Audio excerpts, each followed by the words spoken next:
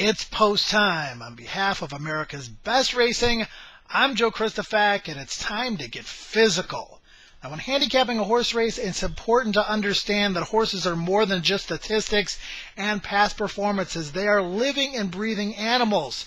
And just like humans, sometimes when they wake up, they feel like $1,000,000, and other days they simply wake up on the wrong side of the hay. Now, whether you're an expert horse player or a complete novice, the ability to evaluate horse physicality can go a long way in helping you pick more winners.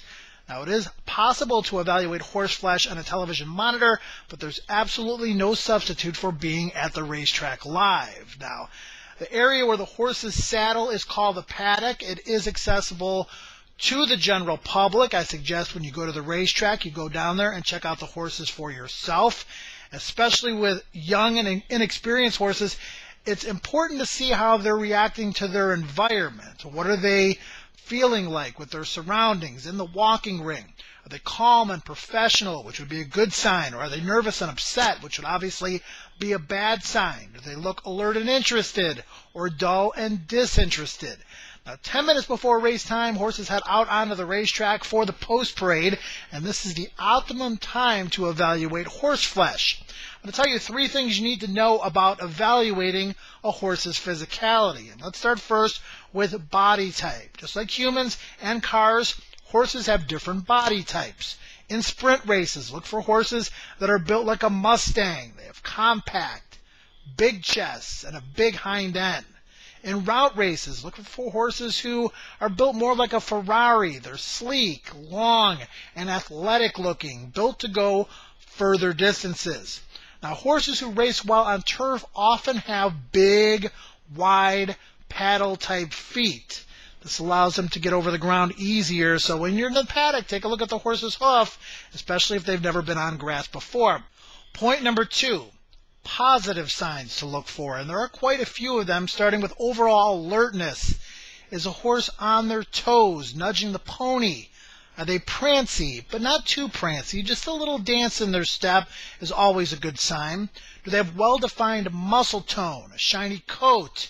Do they have a bright eye and alert ears? Do they have a fluid gait when they walk? Front bandages off is a sign that a horse may be getting over some physical issues, so when you look in your past performances, if it says they've been wearing front bandages and they take them off for this particular race, that could be a good sign. The ultimate sign to me of readiness and class is a horse with their neck bowed. It's an overall sign of invincibility. Point number 3, negative signs. Rambunctious, horses who are overly excited, overly eager, wasting valuable energy. A lot of people mistaken this for a good sign. It is not. Horses that are overly excited are running the race before the actual race. Incessant tail swishing is often a sign of being upset or being angry. Sweating on a cool day. Look for a frothy substance on the neck and kidney area. It's a sign of nervousness. In horse racing, we call this a horse being washed out. Front bandages on for the first time, often a sign of some horse that's having a physical issue. Proceed with caution with such horses. Horses that look dull and disinterested, walking with their head down like they just woke up from a nap. Now, this look isn't nearly as negative with older, classy 6, 7, 8-year-old horses who have been to battle several times in their career. It's kind of old hat for them, so if they don't look overly enthused, it's just because they know the routine. A choppy gait. Is a horse having trouble getting the kinks out? That's a negative sign. And don't laugh, but is the horse fat? A lot of times when a horse comes back off of a layoff, they may need a race or two. If they're not tucked up underneath and they look like they're carrying a little bit of extra weight, you might want to wait a start or two before going to the window on that particular individual. Now, horses can't talk, but they can speak with their body language. And, of course, being able to evaluate a horse's physicality can tell you which ones are ready to run a winning race. With knowledge comes horsepower. Live it, love it, play it, share it, bet on it at americasbestracing.net.